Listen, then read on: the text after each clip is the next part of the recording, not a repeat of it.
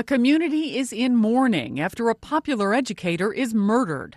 Brian Betts worked at this Maryland school before accepting the job of principal at a middle school in Washington almost 2 years ago. I don't know why anyone would have any reason to have any negative feelings about him. He was such a great person and did so much for so many people. Betts was found shot to death in his home last Thursday after he didn't show up for work.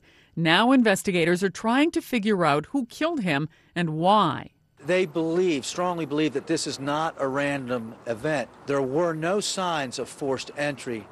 According to local TV station WJLA, the front door of Betts' home was unlocked, and it didn't appear that anything had been taken from inside the home.